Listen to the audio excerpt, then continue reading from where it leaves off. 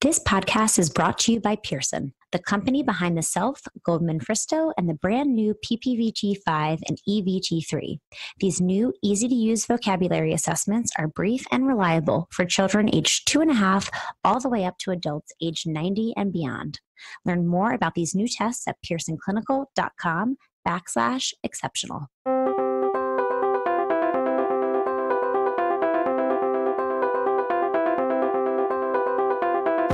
Welcome to Talking with Tech. I'm your host, Rachel Madel, joined by Chris Bugay. How you doing, Chris? I'm sorry, Rachel. I can't talk right now. I'm watching a TV show on Netflix. You are? Which TV show? Well, I just stumbled upon it. Hold on, let me pause it. Give me a second. Okay, there. Hey, ready for this? It's called Emoji Genius, right? So I was flipping through Netflix, as people do, and there's this new show called Emoji Genius. I'm like, what is this? It's a game show. And I started watching it, and I realized this show is all about iconicity. It's all about the stuff we've talked about in the past in this podcast. It's all about interpreting images. So have you seen it? Have you heard about this show? I have not. I'm really intrigued. What's it all about? So like I said, it's a game show where there's like these two different couples and they compete against each other, guessing what emojis mean. When they combine different emojis together, what the secret message is, you know? The fun part about it and why I'm bringing it up on this podcast is because it's totally what we talk about, that the picture symbols, and I mean, emojis are essentially picture symbols, right? Yeah. And they're just the modern day picture symbols that everyone uses. And when you think about emojis, when you put them together, they often could tell a story, or they could have some sort of meaning, some sort of either phrase that you're trying to say, or at least just one word that you're trying to say. And that's the whole point of this whole show. Just like many of our students, emojis don't have text underneath them. And many of our students are still learning to become literate, and so they're not yet reading what the text means. So they're just looking at the picture symbols that are on AAC devices without understanding what the text is underneath. So the analogy is, it was screaming at me when I saw this show, and I was like, I got to check this out, because it's exactly what we talk about, you know? Yeah, that's so interesting. And I think it's such a good point. I have done the exercise of, on a lot of the apps, you can change the design or the display to have icon only. So it's so interesting because you can put an AAC device in front of an adult and say, okay, like build me a sentence, communicate something to me. And they can say, I see you, or whatever. But when you take the labels away and it's icon only, it's so much harder. And I think it's so important to go through that experience to really understand what a new AAC user who is not literate yet, what they experience. It's so fascinating to me. We have these symbols and they represent words, and we take all of those things for granted, but it's so interesting how that works. Now, I'm not really motivated to see these people continue to struggle, but I guess because I'm thinking of it, it's like my homework, my job. Like I have to watch this show now, this Emoji Genius. Rachel, I'm just not feeling it. I don't know if I want to get through the rest of the episode, I mean, Chris, how are we going to motivate you? I don't know. Maybe if there's like if I got some sort of reward, that could be one way to get through the thing. I don't know.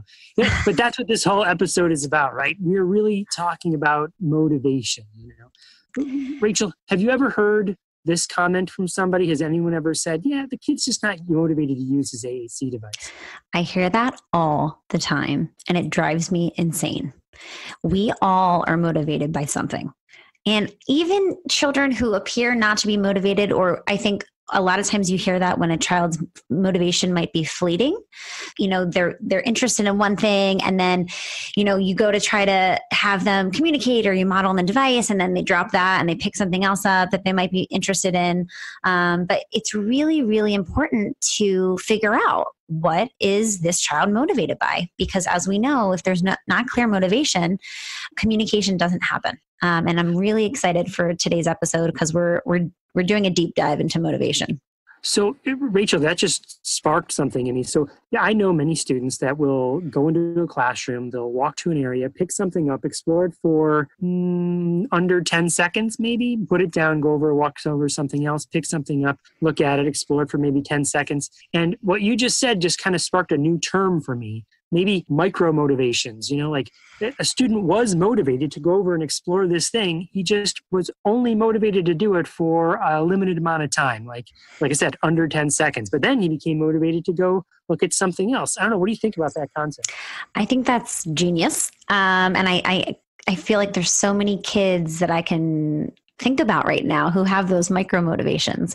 And I think one of the common threads with those kids is that they like fast-paced things. So the kid who picks something up for 10 seconds then moves on, you need to keep your therapy and the things that you're doing really fast-paced. And I think that that's a strategy that you can use with those kinds of kids, because if you're constantly introducing new stimuli, it's really exciting and it might keep their attention. I'm thinking about a kiddo that I have on my caseload right now. We were working on the word out, and I just had this really fun bag, and I just kept pulling things out of it. And I was doing it so quickly. Otherwise, he would have been gone. But I was like, oh, let's take this out. And I pulled something out. Let's take something else out. And I kept doing it and doing it and doing it. And he was so interested and so engaged. So I think that's one of the strategies for those kids. It's hard to maintain their attention. They're constantly moving on to the next thing. Take it up a notch and make your therapy super fast paced and see if that helps. Yeah, I love that as a strategy, as opposed to the idea of saying, yeah, the kid's just not motivated by anything. That feels like throwing your hands up in the air and just blaming the student, as opposed to saying, what can I do different to motivate the student? And you just gave a great suggestion. It's like, I can change my therapy to make it more fast-paced. That's something I can try to change the motivation level for the student. Absolutely. And it's our job to figure out how to adapt our therapy to make it motivating for kids. I would never say to a parent or a teacher or anybody, I would never say, oh, they didn't do anything for me because they're not motivated. Because to me, it's like, okay, well, I couldn't figure out what they were motivated by. Like, that's my fault. So I don't know. What do you think, Chris? I think there's tons of ways to try and motivate students. And if you're not hitting on it, you just keep trying, and you might brainstorm with other people about different ways to motivate them. I mean, you and I have talked about the concept of sabotage or communication temptations as ways to get kids, kind of entice kids into saying more words or trying to at least be connected with you in the situation. Yeah, absolutely.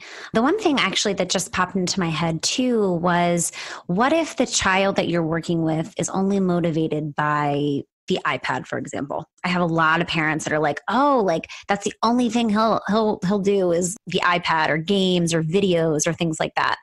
And a lot of times, clinicians feel like, they feel like that's a bad thing to be using those kinds of technologies in their sessions. And for me, there's a very specific way you can use technology, like videos, for example, in a way that's really engaging. The most important thing is that you're in charge of the iPad.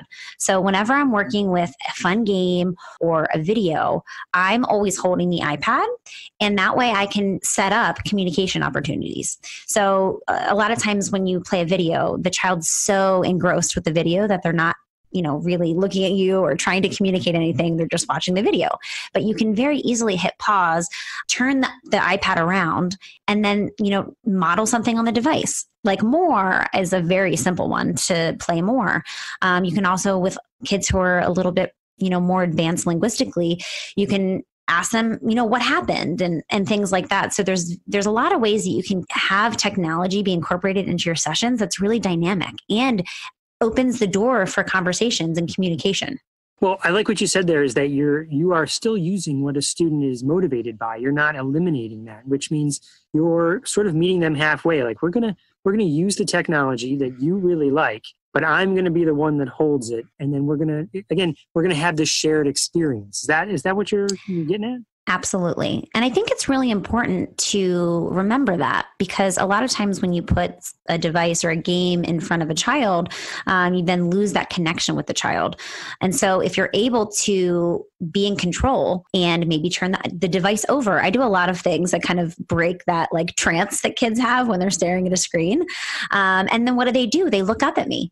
And that's what I want. And then I'm saying, oh, like that was so fun, or that's cool. Or sometimes I'll do some really fun commenting language. But it's just really, really great to maintain that connection. I will say the caveat for kids, this sometimes is hard for them to wrap their head around. A lot of times kids are used to being handed off devices. And so when you take control, a lot of times kids are like, what? And I'll be in a physical tug of war with kids sometimes because they're used to pushing all the buttons that they want. And so that takes some time for kids to kind of readjust to me being in charge of the iPad. But after that happens, kids are really responsive and really excited. And there's so many communication opportunities, not just expressively, but also receptively. Having kids find certain things on the screen or following, 1 or 2 step directions. There's a lot of really great apps for home routines that you can use too, like Play Home is one of the ones that I'm thinking of.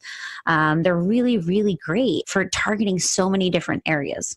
Rachel, let me ask you, when a student comes in and you're trying to figure out what they are motivated by, what do you do? Do you talk to the parents and try and get a list? Do you like an inventory, or do you just kind of have your go-to therapy items that you try, or all of the above? What are some strategies? So on my intake form, there's 2 questions that I think are really important. One is, my child is most motivated by ... So I oftentimes have an inclination as to what they like.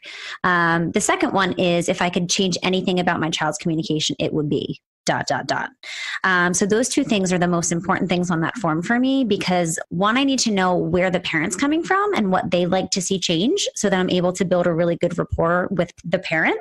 And I'm able to get a lot of insight into what they would like to see change first or change the most. And then, of course, the motivators. It takes a lot of the legwork out of it for me, especially these kids with autism with very specific interests. If parents can say, oh, they like trains. Maybe I don't have a train, but I have some type of vehicle that, would be really interesting to them. But in addition to things that kids really like, there's all types of things that I use to explore. Technology is one of them because it's so motivating. I love using augmented reality and really interesting technologies that kids might not have seen before. Because sometimes that's enough to get them really intrigued and excited. So I think there's a lot of different things that you can do. The kids with autism that I work with, a lot of times sensory is really motivating for them. So I won't do my session in my office. I'll go next door to the playground and we'll sit on the swing. So I think it's just being flexible and really trying to follow a child's lead to try to figure out what's really exciting and what's really motivating for them. And it changes day to day and moment to moment too. So I think it's just, that's the most important thing, is that you're really perceptive and you're not setting limits. If I were setting limits, I'd say, okay, here are the 5 things that I think you might like out of my toy bag. And I think that's where we get into problems, is we try to make kids excited about something. And sometimes kids aren't averse to it, right? They're just not super excited about it. Mm-hmm. I would imagine a lot of people say that food is motivating. And when they're filling out that form for you, I would imagine a lot of people are thinking of the external motivators, like food, like a game, like something that's out there that I want to get. And so I think of my own kids, or even me, right? As a person, what are some external motivators? Well, I got to go to work because I got to get money to feed my family and to have a house and have things I like to have. And so the money is a motivator to go to work. And that's one complete set of ways to motivate somebody, is external motivators. But then I wonder about this other side of it, which would be the internal motivators. Is that why did I choose to be a speech language pathologist? Or why did I decide to do the Talking with Tech podcast or start the AT Tips cast back in the day, one of my other podcasts? There wasn't necessarily an external motivation to do that, right? It was more like I just felt like I needed to do it. It was just something that came from inside me. And that can be a little bit more difficult to wrap your brain around, right? My kid is really motivated by drawing. He really likes to draw. Well, where did that come from? It's so much more internal than saying, well, my kid really likes the iPad, or my kid really likes the goldfish crackers, and it just feels a little bit harder to tease out. I don't know. Do you have any thoughts on that? I think you're exactly right. And I think that in an assessment situation, sometimes it's hard to get to those intrinsic motivators, but it's definitely something that you can figure out as you're working with a child in therapy. And it's the most important thing for me, is to figure out what makes this kiddo motivated or excited. And a lot of times I'll tell my therapists that work for me or, clinicians that I'm supervising, if you see a child smile or laugh, you have to follow that and remember that and take note of that, because that shows you some of their intrinsic motivators, right? When they're really excited and they're smiling or they're laughing, that's something that we can utilize and follow the child's lead. Two kids came to mind when we were talking about intrinsic motivation. I have this one kiddo and he just loves praise. He really loves when he does the right thing. And I think just generally kids love, doing the right thing, and they love, making adults around them proud. And so we have this little like happy dance that we do for one of the kids who, like, if he does something right, we'll go like, yay, yay, yay, yay, yay. And we'll like do a little dance, and he loves it. And so he'll work for that. There's no external motivators needed because he just loves when we do our little like happy dance for him. I have this other little kid who is so cute. He has autism, and that's something else. Before I explain this case, I feel like a lot of times we think kids with autism, they're not motivated by internal motivators. And that's just not true. I think that it's harder sometimes to find those internal motivators, but they're definitely there. So this kid that I'm thinking about, he and I, every time he does something correct or that I like and I want to give him praise, we'll put our foreheads together and I make this really high pitched yes sound. So I'll go, yes. And I don't know what it is about that routine, but he loves it. And every time I do it, he smiles, and it's so cute and it's so easy. But those are two ways that I build rapport with, some of my clients. And it has nothing to do with toys or games or even token boards. It's just, they're really excited to do the right thing. Okay. Now I've got this picture of you doing the floss during your, happy day. And then you got a bunch of kids around you doing the floss. Would be great. So I think maybe one of the big differences between external motivations and internal motivations is that if it's intrinsic to you, it means it can't be forced upon you. Meaning, so often I see in classrooms, the teacher has objectives they have to hit. They put students in these situations where they are in these learning experiences where the kid maybe doesn't want to be there, but they have to do it because these are their goals, right? And so teachers are in a tough spot where they're trying to design instruction that gets kids internally motivated, but they're using these external motivators to get them going in the situation. And I just wonder, maybe the way to mix that is to follow the student's lead. We've heard that term before. Just follow what the student wants to do, because they'll lead you to what their internal motivators are. Does that sound right? It does. And I wonder too how we can balance that, because I feel like I'm not always intrinsically motivated, right? Like sometimes I want a cup of coffee and that's a reward for me for going to the gym in the morning. So I just think that it's important to balance both of those, knowing that not every day and every moment a child will be intrinsically motivated, because some days the happy dance isn't enough for the kid that I work with. Most of the time it is, because he loves that routine, but sometimes he's just like tired or not into it. And so I think that it's, how can we balance that? And I think that it's easy to rely on those external motivators, but we really have to make it an effort to get to the bottom of what is intrinsically motivated. And when kids are really having a great day, to really put aside the external motivators and really try to build that muscle of intrinsic motivation, because we know that that's what's going to carry any individual a lot further. And they'll be a lot more excited to talk and talk about the things that we are trying to teach them and absorb the things that we were trying to teach them if it comes from an intrinsic place. Yeah, another phrase that I hear quite a bit from teachers or parents is that, my kid would just sit and do that all day long, or they would do that all week long. My own son, right? He likes video games like most kids do. I could hear like someone go, oh yeah, he would just sit down there and play Spider-Man all day long. But the truth is he wouldn't, like he eventually would grow bored of it. He's motivated to play it. It's fun for him to play. But eventually he'd want to go do something else, no matter what you're intrinsically motivated by, your interest might vary and change, and you might become motivated by something else right within a given time span. That might be universally true of humans. Like, we don't give kids enough time to just try that. Like, I could see that, like, in an autism program, student with autism, he would just sit there and rock all day and stim on the iPad all day if I just let him. So I have to provide some external motivations.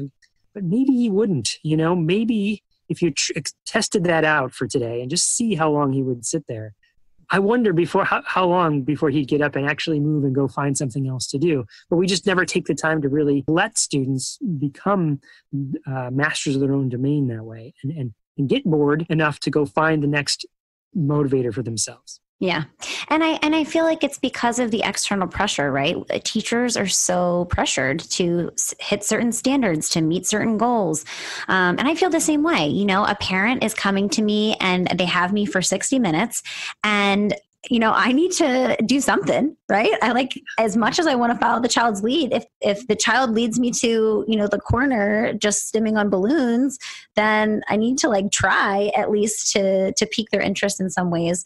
So I think, it just goes back to a balance, and also realizing that sometimes we don't get to do what's motivating to us. And I think that comes back to more of an academic place. These are things that teachers really need to hang on to. As speech language pathologists, our job is communication. While we do have to meet goals and certain criterion for our students to make progress, we also need to remember that we need to give the foundation of communication, and that involves finding motivating things. Kids might not be motivated to learn their ABCs or learn how to add numbers together. They have to learn those things anyway, but communication needs to start from a motivating place. Otherwise, it's just not going to stick. And we can just teach kids how to, say certain phrases or certain words in certain routines, but they're not actually going to learn those language concepts. Yeah, that's the why, right? It's the why of communication, and there has to be some sort of motivation, or why would you do it, right? So what happens, Rachel, when the student's motivation and the teacher's motivation clashes, for instance? So let's take you have a student that's really motivated by trucks or a certain food item or robots or whatever the word might be. And so they go to their communication device and they want to hit that button over and over and over again because that's what they like. They like vehicles. So they go to the vehicles section and they start hitting the words vehicles. And the teacher's like, yeah, but no, I need you to talk about numbers, or I need you to talk about the things that you, the body parts or whatever. So what do we do in that situation? This is a tricky one because this is one of the number one questions I get asked. Because I work with kids with autism so much, they tend to perseverate, both verbally and on devices. And that's the first thing I say is that, if this child who's nonverbal with autism was talking, they would be saying these things over and over again. It just so happens that we have a piece of technology that we're able to take buttons away or mute buttons or mute the device and things like this, which you should not be doing. But we're not able to do that with kids who are verbal. That's the first thing I tell parents and teachers. If they were verbal, unfortunately, we'd be having to figure out what to do in this situation. And what will we do if a child kept saying, robot, robot, robot, robot over and over again? We would say, we're not talking about robots right now. Or we might attribute meaning to it. I know you just played with the robot, but now we have to learn about, numbers. It's math time.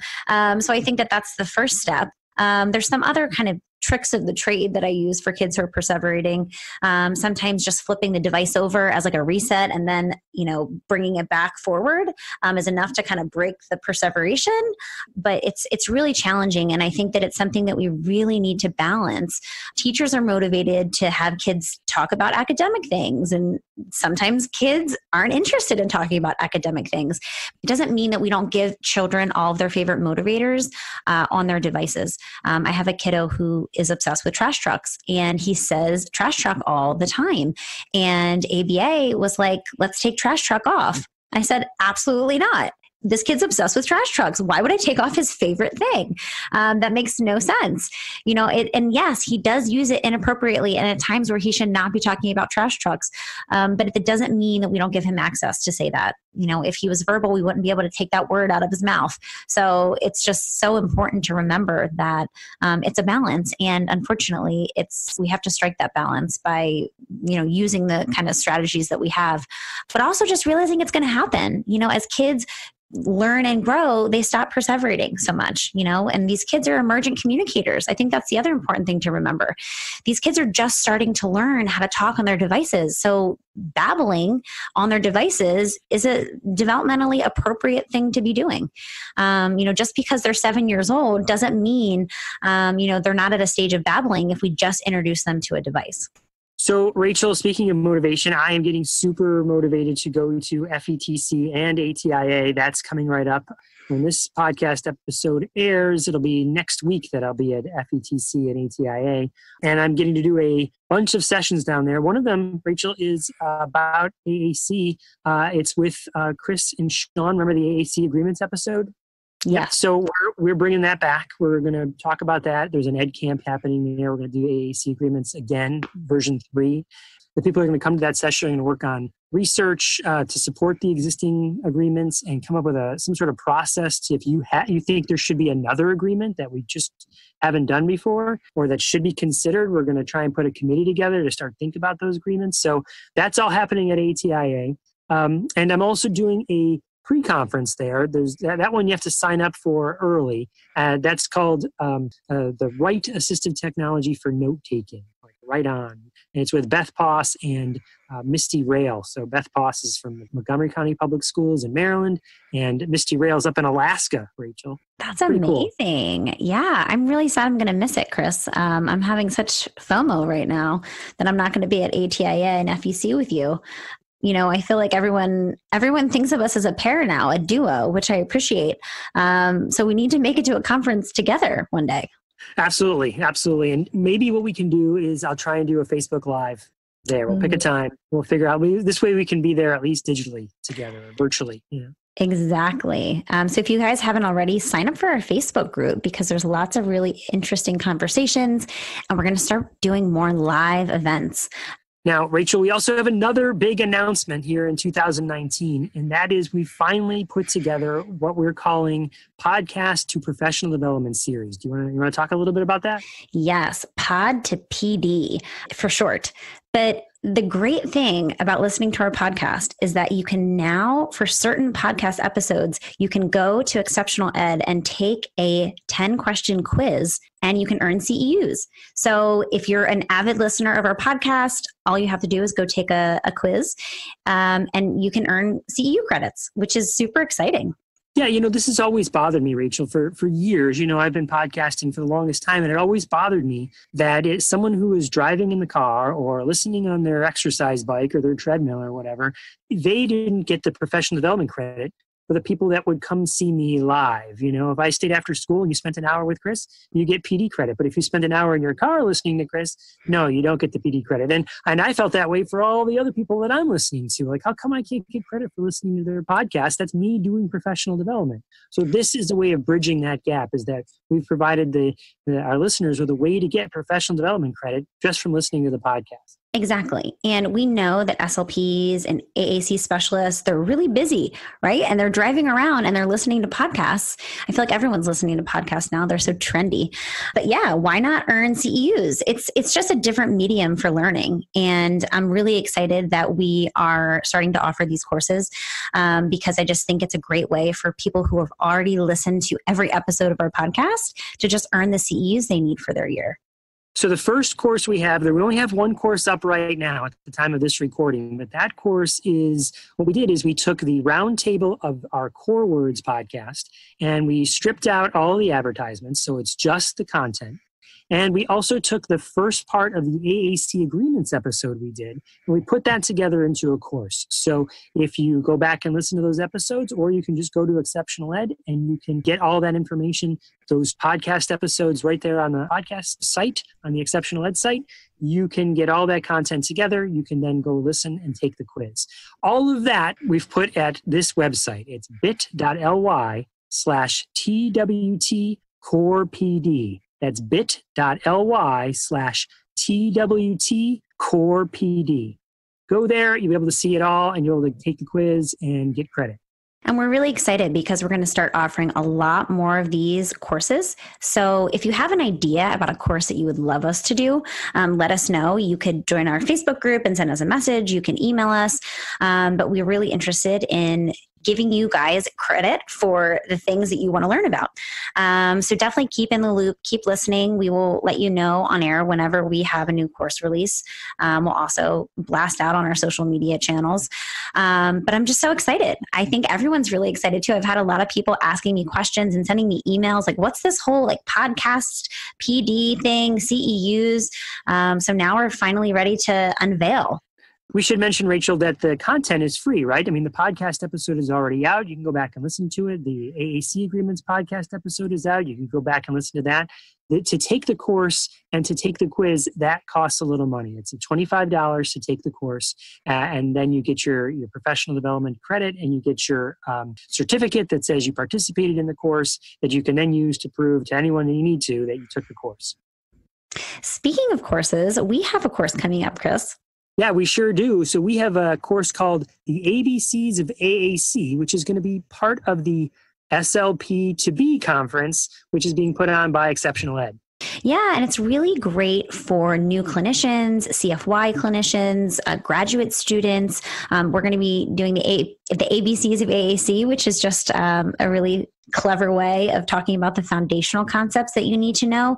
So if you know somebody who's just starting out learning about AAC, it's going to be a really great course for them. So please do share it with people who you think might benefit from foundational concepts. The conference is from February 4th to February 8th, and our talk is on February 7th. It is at 8 o'clock Eastern Standard Time and 5 p.m. Pacific Time. So please do join us if you are interested in learning some foundational concepts of AAC. Just go to slp2bconference.com to register and use the code XEDSLP2B19 to get all the courses for free. So that's slp2bconference.com, and the code is XEDSLP2B19. Is that the number 2, Chris? Yeah, that's the numeral 2, not the word 2. And it's also the letter B, not like the little insect or the word like, like AM and B. No, it's the letter B. Okay, good to know. So today's interview is with Dr. Biel, who our producer, Luke Paget, is found because he's one of the professors at his university. Right, Rachel? Yeah, I'm really excited. So he talked to us all about motivation, and he actually works with adult clients. It's really interesting how motivation really transcends any age group. And so he had a lot of really valuable insight. I was really excited to have him on the podcast. So without further ado, let's head into the interview with Dr. Biel. So before we head into the interview, here's a quick message from Exceptional Ed.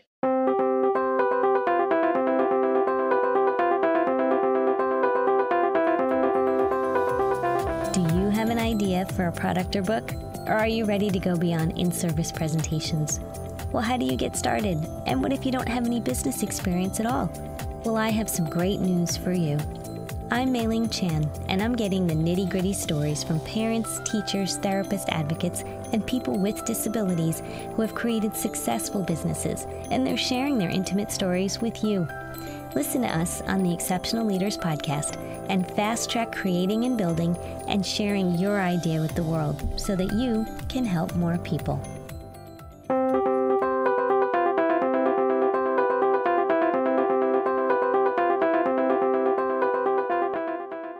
Welcome to Talking with Tech. I'm your host, Rachel Madel, joined by Chris Bugay. How you doing, Chris? Great, Rachel. It's always great when we get to do an interview together. I am so excited. We have Mike Biel here. Hi, Mike. How are you doing? Good. How are you? I'm so good. Today, we're talking about all things motivation, and I'm super excited to have Mike on to talk about and pick his brain about motivation. So I guess let's just start off, Mike, by having you explain a little bit about yourself and how you got to doing what you're doing. Sure.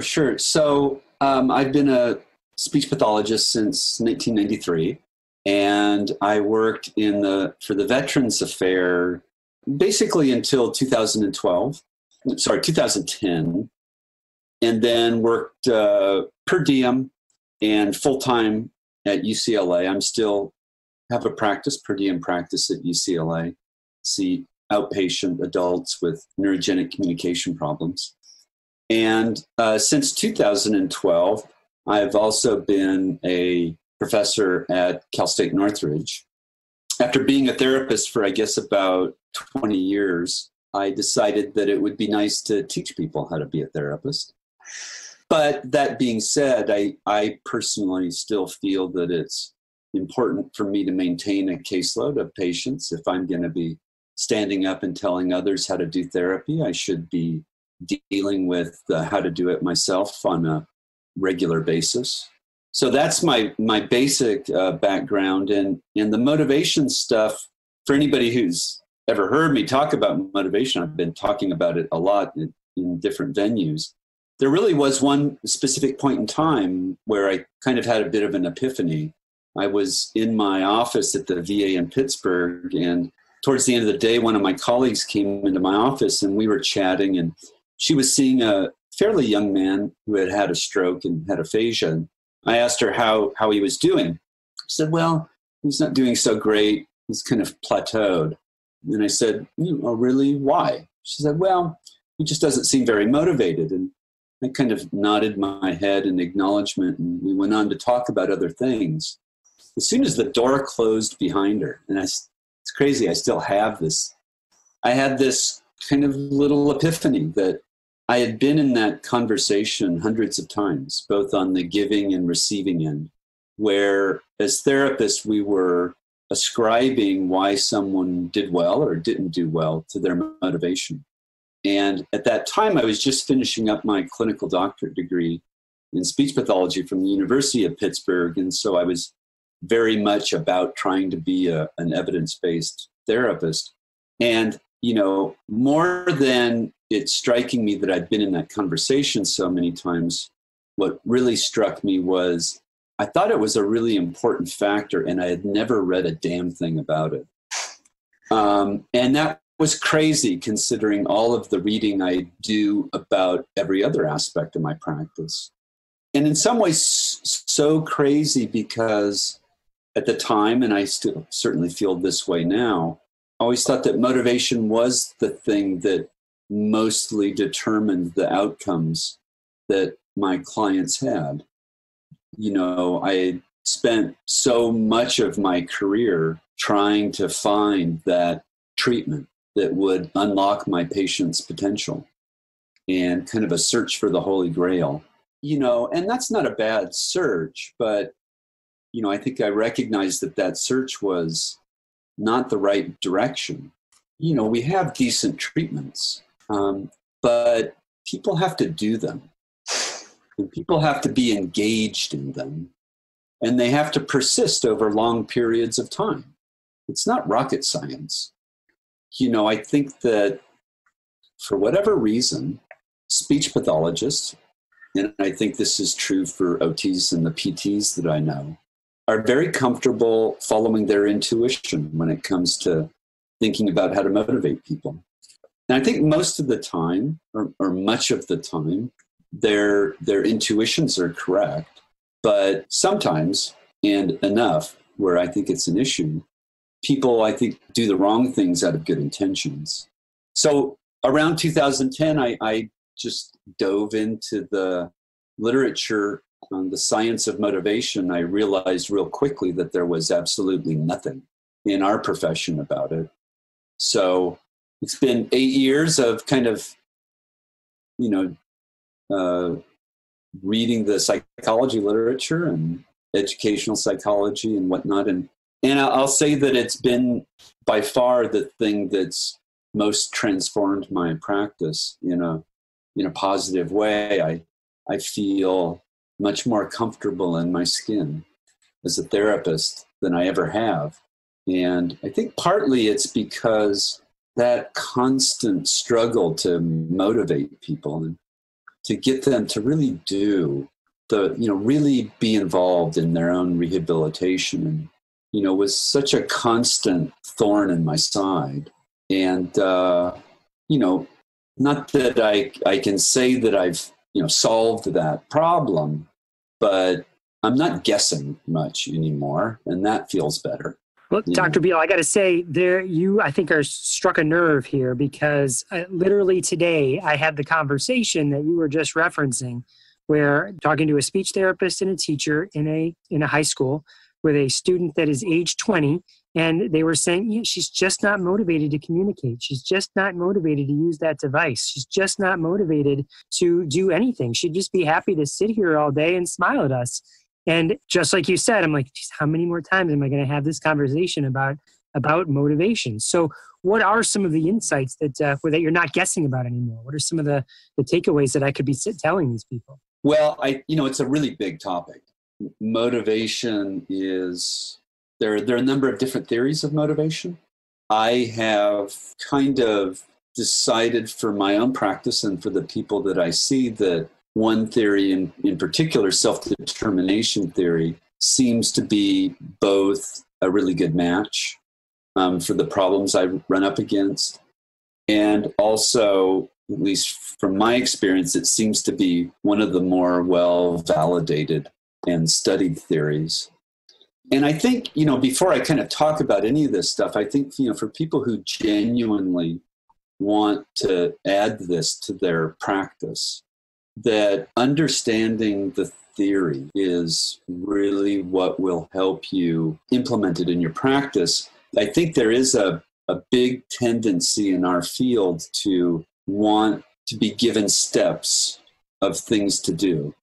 And I think more and more for me in my practice, and it's not just related to motivation, but related to trying to help my adults with language impairments, aphasia, that earlier in my career, I did, a lot of reading about different treatments and trying to find the right treatment. And these days, I think I tell my students that understanding theories really well is just more useful, because when you really understand a theory, you really understand why you're doing what you're doing, at least from a certain theoretical perspective, and hopefully one that's well validated.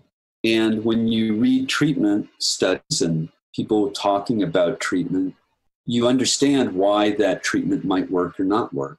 Because let's say you understand how language works in the mind if you're thinking about aphasia. If I want to modify a treatment, understanding the theory, I know how to do that and still remain true to that treatment. So sorry for the little detour here, but I feel pretty strongly about that. So self-determination theory is interesting and different from other theories of motivation in a few ways. One of the most important ways is that it sees motivation a bit different than other theories. So other theories tend to see motivation as one unitary thing. Whether someone acts or not and persists in their goal pursuit will be dependent on how strong their motivation is, how much motivation they have. Self-determination theory says, well, how much motivation you have is certainly a factor, but what's more important is the quality or the kind of motivation that you have. In a nutshell, they divide motivation into what we would call autonomous motivation and controlled motivation. So, autonomous motivation is where I'm acting because I want to do it. And controlled forms of motivation is where I'm acting because I feel some pressure to do it. Someone has told me I need to do it. Someone has told me I should do it. Maybe even I've internalized that voice in my head, and that voice in my head is telling me I should do this.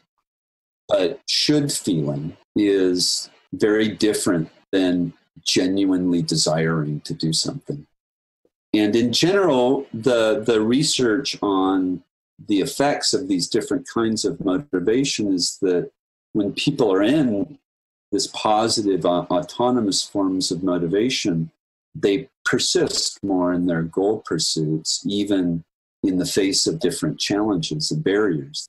They learn in a deeper way. Their learning tends to be more conceptual rather than, let's say, kind of rote memorization. In other words, when they learn something, they learn why that information is important and how to use it and how it's relevant to them.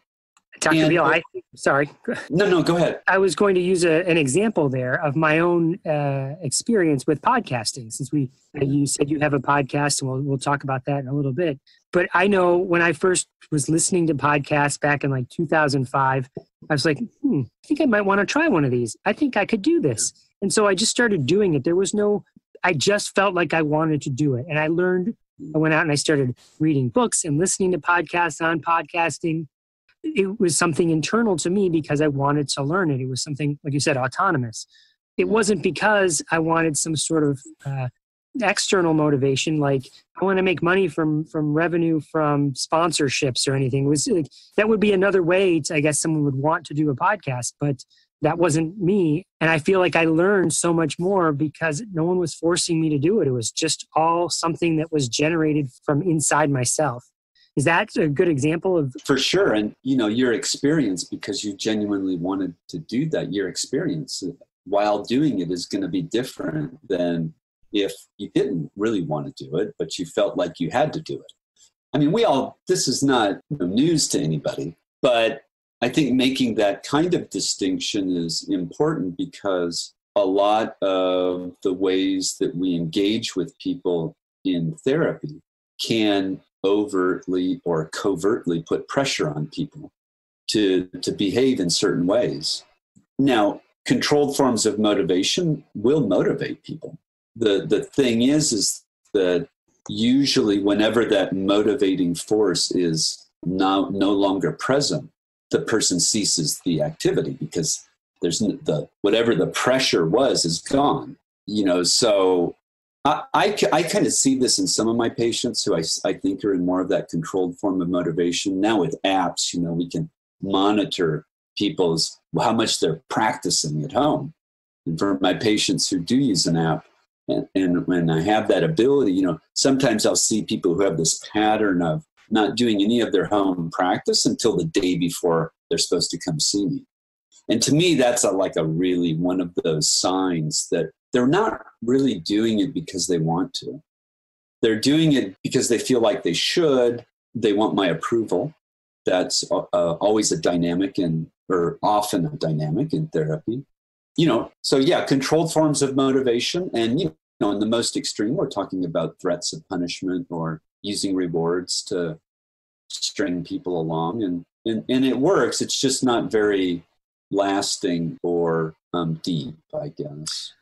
I'm certain there's certain therapies. There's one that I'm thinking of that begins with an A and ends with an A that a lot of students with autism go through that would or participate in, often not by choice. They're placed there by a parent or a caregiver.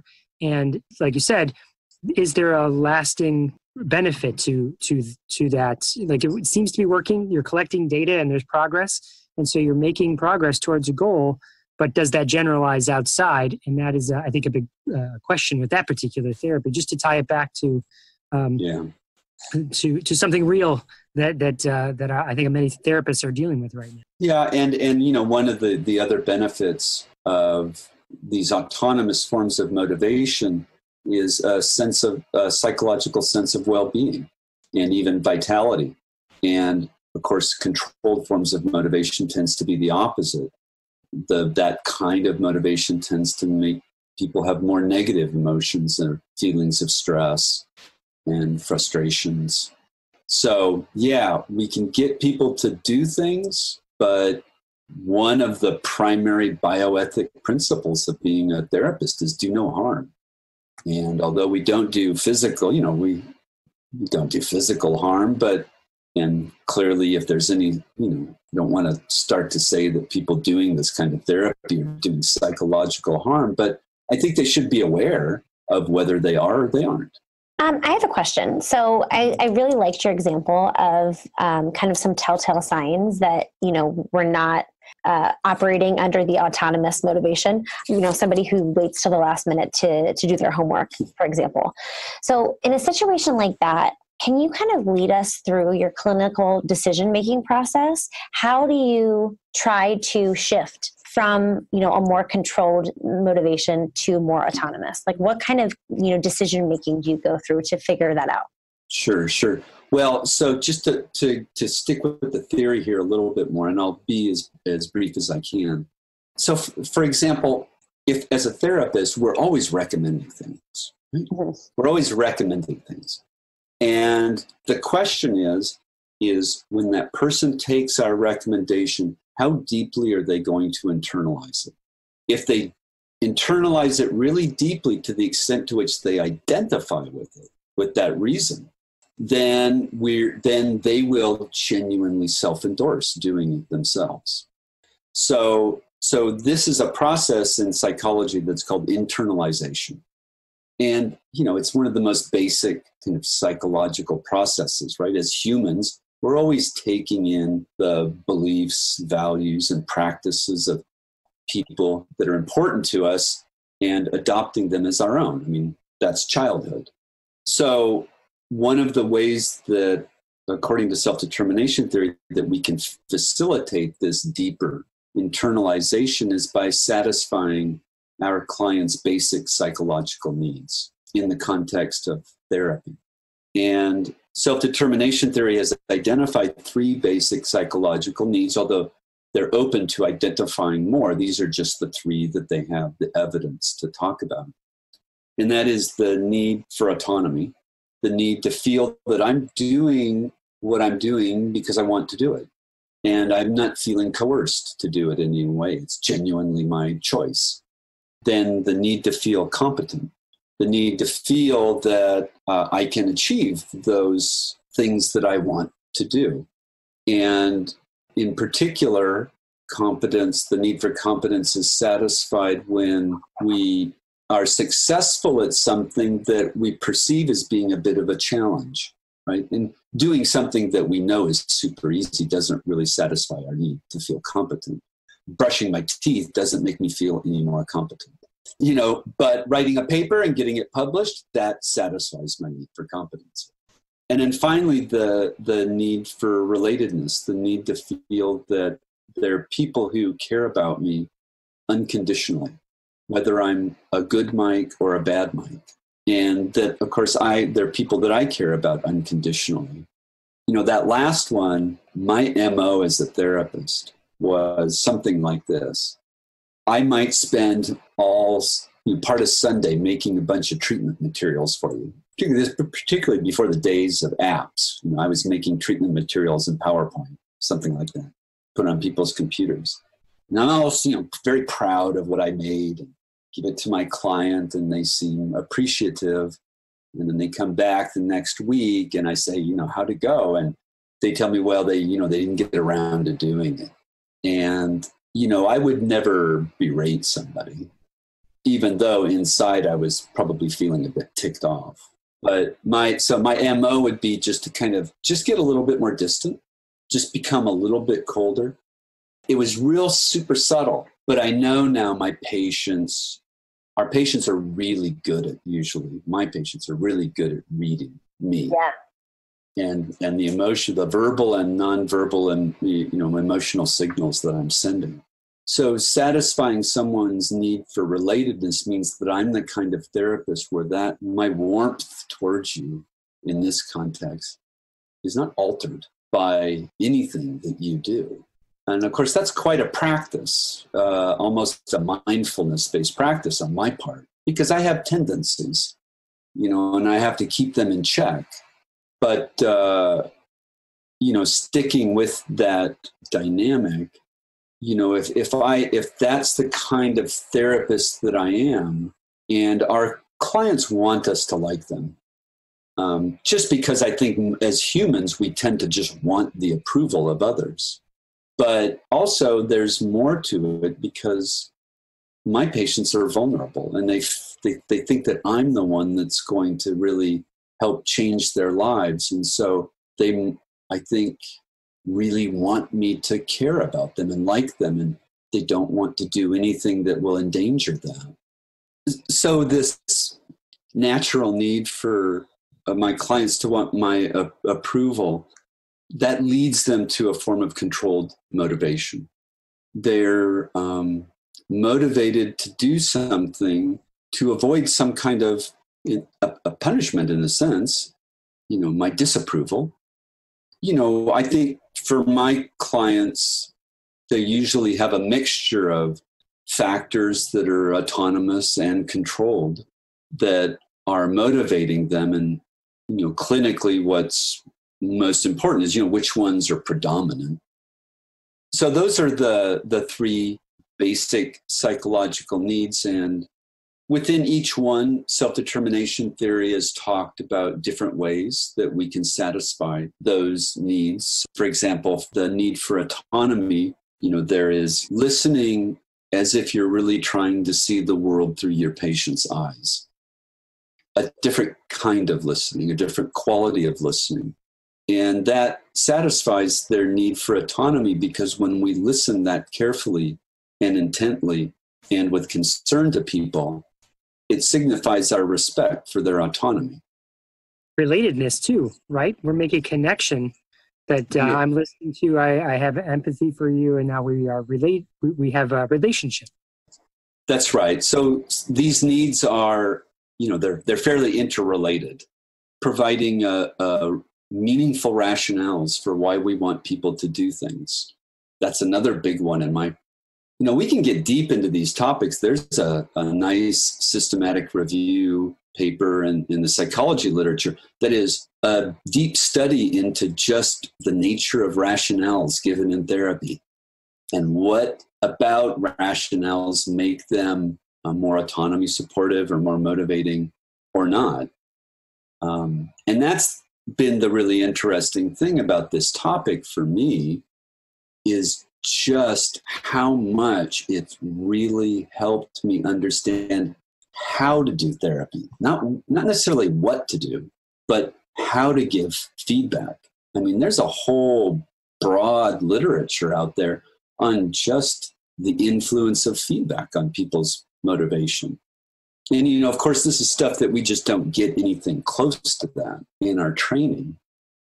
Dr. Biel, I have some experience here that I'd like to share. In that oftentimes I find myself giving evidence or research, or I will rationalize some sort of suggestion that I'm making. And over the years, I've found that people, despite knowing that they shouldn't do it, they continue to do it. Or despite knowing they should do it, they continue not to do it. It's sort of like the equation I make is like, hey, stop smoking, or just don't do those drugs, It's not as simple as just telling people. People know the rationale that I shouldn't eat these 4 cookies that are sitting here in front of me, but I'm still going to eat these 4 cookies, So part of me feels like as a therapist and as a coach for people is that I have to, trick is a bad word, but I have to create the experiences that allow them to come to it on their own without just doing it because I tell you to and because it's the right way to do it. Does that equate with something that you're thinking about? I think so. I mean, I think it's important to say, and one of the co-authors of self-determination theory, Edward Giese, has a nice brief 15-minute TED Talk that you can find on YouTube. And in that talk, he makes a point that we don't motivate. And to think that we are motivating people is the wrong way to think about it. All we can do as therapists is support our clients' innate motivation to show up and stop doing the things that get in the way. Because I think in some ways, as much of like, what do you do as a therapist is what do you stop doing? So people, we make recommendations and people acknowledge that this is a good thing to do, but they, oftentimes don't do it. I think for me at the beginning of therapy, the beginning of that relationship with the adults that I work with, I spend a lot of time on education because more and more it's clear to me that people can't genuinely disagree with something. I mean, genuinely agree, unless they really understand the context. They really understand why I'm making that recommendation and how it would benefit them. In an ideal world, my patients would understand the research as well as I do. And if they did understand the research as well as I do, they could come to a genuine agreement on my recommendations. I think the other thing I've noticed is that I kind of always have to be educating in some way because it takes my clients a long time to get it. If I'm the kind of therapist that does support these psychological needs that they have in the context of therapy, that they are more likely to come to that realization on their own. I have to be willing to completely respect their not wanting to go down that path. If I have done my job of listening, when I started consciously trying to be a better listener, one of the things, for example, is that instead of my initial session with the patient being, 10 minutes of interview and data gathering, and then the rest giving tests, right? Because I have to write a report after my first session with them. Now I talk to them for, 3/4 of the time, do maybe one little subtest just to say I did something.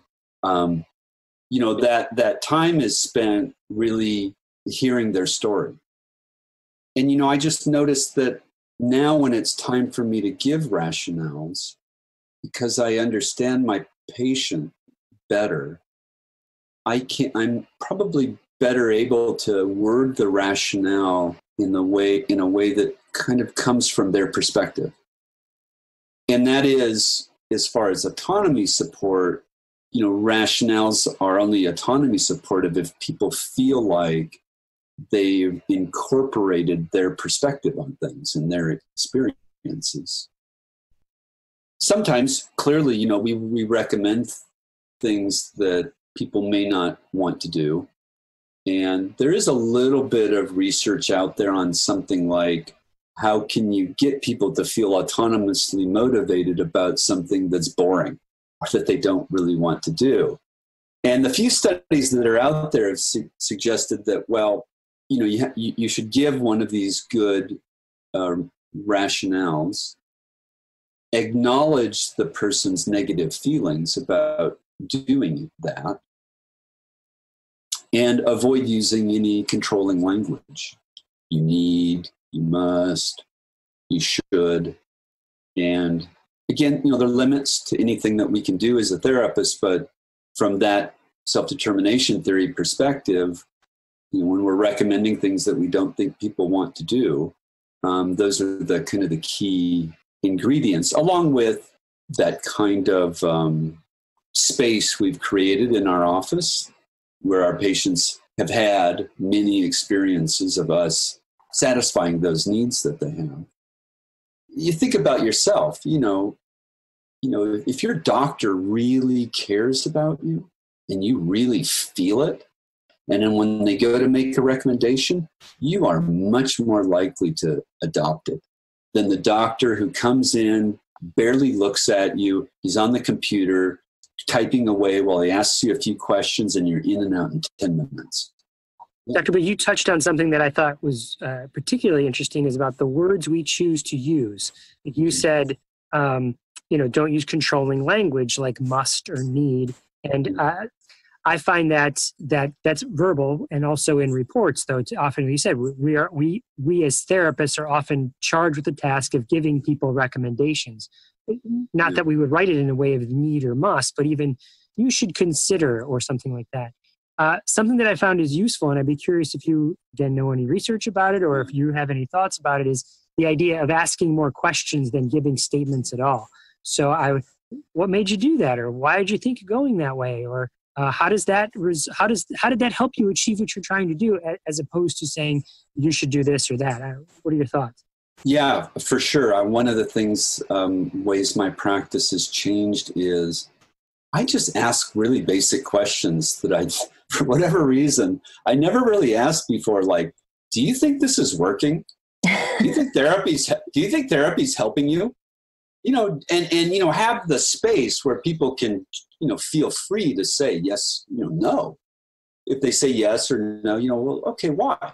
You think it's helping? Tell me how and why you think it's helping you. And that's another autonomy supportive practice, is, actively seeking our clients' opinions. That being said, I think, there is also research out there that suggests that for individuals who are of lower ability, that we have to be careful not to overwhelm them. Because if we overwhelm them with choices or questions, that practice itself will make them feel less competent in responding, less confident in competent of being able to make a choice. So I think that's kind of a caveat to this practice of really trying to be client-centered and collaborative, is I think we can do too much of it. We also have to recognize that our relationship with our clients evolves and it has stages. In the beginning, I might want to be more taking charge and more giving my client a feeling of being really supported, and that there's a structure here that they can rest in. Because I know the baggage my clients come in to my office with, the beliefs they have, like, I'm going to fix them, I'm going to do something to them, I've got the answers. If they only could listen inside my head, they'd run away. So, I think that, there's an art to implementing some of these ideas, for sure in the acute phase right after a stroke. I mean, I'm not going to go in and try and be super collaborative with people. They don't want that. They want me to take charge and not feel the security of somebody taking charge. But, I know that has a time and a place, and I can gently start to introduce, the way I want our relationship to evolve. Dr. Biel, again, that parallels exactly what my experiences in the schools working with parents and teachers. Is that at first, with communication devices, they want to perceive me coming in as the person that is going to give them direction, and I often do. Here are the things you should do, and here are the things you should stop doing, and we're going to make these tweaks right now. And here's the theory why we're going to do all of that. In fact, oftentimes I start with a theory and then get into the action items of what you're going to change. But that's only after the first 2 to 3 sessions. And then I start to shift it where I start to ask more of those questions and ask, how's it going? And how's that strategy working for you? And what changes are you making? And the relationship switches from being me more directive to me being more passive, which sounds exactly what, again, parallels what you're doing in your practice. Oh, yeah. I mean, for me, the ideal session is one in which I don't make any choices. My patient makes all the decisions, and I'm just there to give my input if I think it's a wrong decision, where they're doing all of the assessment of how well they're doing. And, I'm not doing the assessment. That's the ideal. I do think, when we have to be careful with, because I do the same, I talk about research and I might talk about a theory, but again, I think we always have to be sensitive to overwhelming our clients and their caregivers, having the skill to help people understand ideas maybe in words that, in more layman's terms, and doing whatever we need to do to sense when they have achieved an adequate level of understanding, and not just base it off of asking them, do you understand me? And them saying yes. I mean, there's so much politeness that goes on in therapy that, you can't believe everything that they say. So that's important to me. Yeah. One of the things that I like to do, because I work a lot with parents in my practice, and I work a lot with teachers too. And I think a really simple strategy is just to say, like, how's it going? Or how's it been going since last time? Because I feel like there's a lot of details in the way that they respond. Sometimes they're really excited. They're like, I can't believe that, like, this strategy worked. And So you could tell they're really eager. They're eager for more, in which case I would probably as a therapist say, okay, like I can give them a little bit more homework next time, or, you know, maybe expand what we're doing, versus a parent who comes and sits down and just like they reek of, I'm so overwhelmed, I can't take one more thing. And so I think it's just really important to have those check-ins. It seems like a natural, you know, human inclination, right? Mm-hmm. But I think a lot of times, especially if we have high caseloads, we're not really thinking through that lens. We're thinking, okay, I have to see this client and I have to make these goals, you know, achieve these goals and make progress. And I think that it's just a simple question of how's it going? You can get so much content information from that question. Yeah, and it's always nice to remember it's much easier to talk about being a therapist than actually doing it. Yeah. But you know, for me, again, I think a dynamic I noticed is if I ask somebody how's it going, do they genuinely feel free to be honest with me? Or has something about the way we're relating make them feel the need to say something I want to hear? And so I think everybody kind of understands that and knows that goes on sometimes. For some of my clients, it's hard for them to kind of have that relationship with a healthcare provider, and they're not going to open up and be honest with me right away. I suspect some kids are like that too, because kids are so used to feeling like their job is to get the approval of adults. Mm-hmm. And they really have so few opportunities perhaps to be genuinely honest and truthful without repercussions. You might even wonder if one doesn't feed the other as an adult, meaning you go through so many years of childhood learning to follow the rules and seek approval, and you're not asked a lot of autonomous questions if that doesn't then lead over to who you are as an adult, you know? I see that a lot in that how classrooms are designed is often, and therapists in the schools, maybe how it's designed is, I'm the leader because I'm the therapist, or I'm the teacher, and you're the student, so you do what I say. I think that is changing. I think there are some classrooms, and there's some definitely new ways of learning and teaching that have changed that model, where they're trying to be a more student-centered approach, and where the student is in charge and the teacher is more of a guide on the side, if you will. But I still think that's we're still a long way from that being the prevalent way of how education works. Yeah, and from a self-determination theory perspective, I think they'd say, you know, it's not about kind of a free-for-all, you know, where everybody just gets to choose in, let's say, the context of education.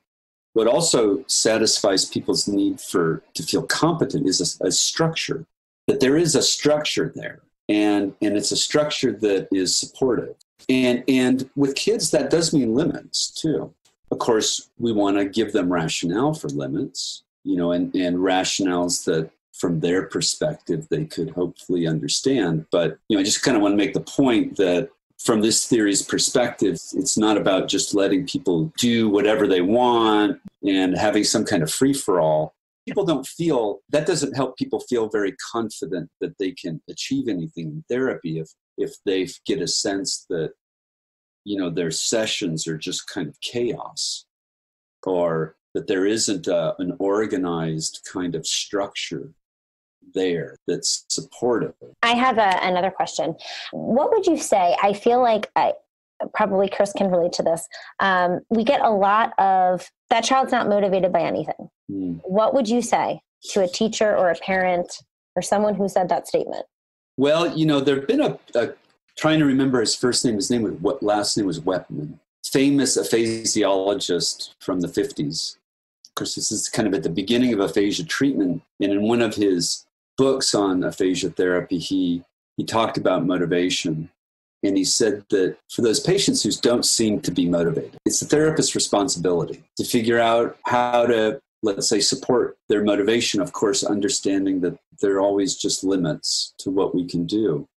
With other kinds of motivation that fit under this rubric of autonomous and controlled are intrinsic motivation and extrinsic motivation. And when we're intrinsically motivated, we're doing something because the act itself is interesting, enjoyable, satisfying in some way. So when you go dancing, you go dancing because there's the pleasure of dancing, not because you expect some kind of outcome after you're done dancing. Whereas extrinsic motivation is you are doing it for the outcome. You're going to work, not necessarily because you like to go to work, but because of a paycheck. You are reading this paper, let's say, on your Saturday for something speech pathology wise. You don't really want to spend your time doing that, but you value the outcome of the knowledge that might give you. So extrinsic motivation is not bad. It describes a lot of adult life. The question is whether it's autonomous, whether those goals, those outcomes we're seeking are things that we genuinely want. Extrinsic motivation can be autonomous or controlled. Intrinsic motivation is always autonomous. So, of course, I think a lot of therapists try to motivate both adults and probably children by trying to make the activities more interesting. And I think that's fine. I don't know how long that can last or how far that will get you, without having experience with this age group. I would probably spend my time trying to understand that child as much as possible, and perhaps give them the tangible experience that I am trying to understand them, not because I want to manipulate them later on. Kids pick up on that, right? But because somehow I just care and I want to know.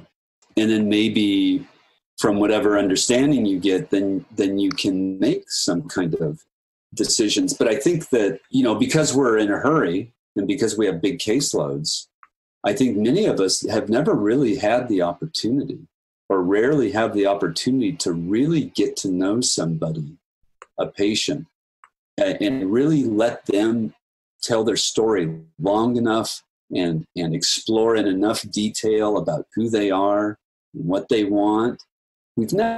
Few of us really have that experience. If we can find the time to do it, there's gold there often. Not to mention the fact that just the act of doing it makes people trust us. Rachel, your question was so poignant because I hear it all the time. I think one of the things we have to start with is the idea that it's never the student's fault. So often I hear, or the client's fault, or the patient's fault, whoever it is. So often I hear that phrase, hey, this student's just not motivated to do anything. And it seems like sometimes people use that as an excuse, or as that's the end, period. The student's not motivated, so therefore I'm off the hook. Where really what you said, Dr. Biel, is no, it's the therapist's responsibility. So the next question becomes, if someone says, well, the student's just not motivated, I think my response is, and what are you going to do about that? What's the next step? How are we going to engineer the environment? So I think that's one takeaway from the conversation. And the second one I think that rings in my mind is, you said, Dr. Biel, you said, well, some people want to make it more fun, right? Like make it more interesting. And so often I see that in school too. This thought of, well, I'll just make my therapy more engaging. If I do some sort of a song and dance and I have flying monkeys going behind me, then the kids they'll enjoy it, and then they'll change. And I think that lasts for a little while, but it doesn't persist, because what's much more lasting is the idea that it's not necessarily designing an engaging activity, but designing an empowering one. So when I give you, again, somehow try and shape the experience that the student is coming into, or the client is coming into, so that my ultimate goal is for them to be more autonomous. I think that's what I'm getting at, is the empowering aspect. Well, I think we have to find out what our clients want to achieve. Because, of course, when we talk about motivation, it's goal-oriented. There's reasons why people do things. For my clients, if I just ask them something like, well, why do you want therapy? Why do you want to work on this or that? I usually get, kind of the pat answers. I want to speak like I used to, or whatever. I'll give an example. And I wrote a book chapter a few years ago on motivation and aphasia rehab, and I used a case. I think it illustrates this nicely. he was in therapy with somebody else. And after a couple months, this therapist discharged him because she basically said he wasn't motivated for treatment. He wasn't doing any of his home practice, etc. I start to see him. He kind of acknowledged that he wasn't doing his home practice, but he wasn't really sure why. He did feel like he wanted to improve his speech. It took a lot of time just talking to him before all of a sudden he started to talk about his grandson and how his difficulty speaking, his grandson was, he feared perceiving him a little bit differently, and that their close bond was starting to erode, which can happen in aphasia. But as soon as he started to talk about his grandson, I could see a change in his body, his voice. I kind of knew we landed on, something important. And to make a long story short, the goal of therapy for him was to get close to his grandson. And it just so happened that speech, improving his communication, was the way to do that. But working on improving his communication wasn't the goal. The goal was the emotional bond with his grandson. And, once we identified that goal, good goal, everything else just fell into place. If you could talk to him about baseball, do you think that would help you bond? Yeah, okay. So now we've got a vocabulary of words that we can work on. My point here is that it's hard to find. For me, goal setting is the hardest part of therapy. Finding a really meaningful and powerful goal for somebody. People don't know that they don't know it themselves coming into our office. And so part of my job is just to help them reflect enough and keep talking enough that stuff bubbles up. As humans, we're on automatic pilot most of our lives. We're just not that reflective. But we, as therapists, can create the structure and the time for people to reflect. And I believe kids can be reflective too. But there has to be the time and the opportunity for them to do it, and enough time. I agree. And I also think that we sometimes think about pediatric populations and think, they couldn't possibly reflect, or they don't understand, the rationale for why we're doing something. But it's always been my stance to just, it doesn't matter. We can say those words. Either they can understand or they will understand one day. So I think it's really important to talk about why we're doing things and to just assume that they have an understanding behind it. Because eventually they will, right? And then eventually they can do things like reflect on the things that we're doing and things like that. And I guess, if we're going to err in any direction, we should err on the side of respecting people's autonomy. Exactly. That's a big message of our podcast. Yeah. Well, any final thoughts? For the therapists out there who, want to do something that will transform their practice, give yourself a few years to really read this literature. From my experience and the therapists that I mentor, where we talk about this a lot, it's changed their practice too. It's in some ways, it's the most important part of therapy. I'm sold. I'm excited, Dr. Biel. I'm in. Well, thank you so much for being here.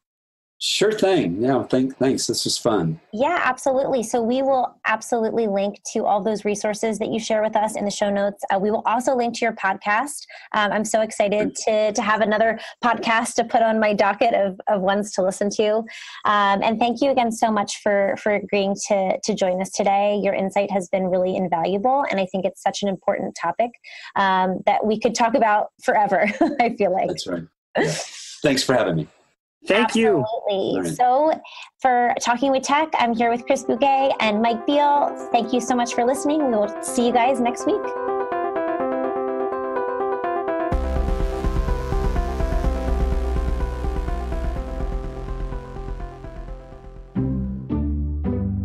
You're listening to the Exceptional Podcast Network.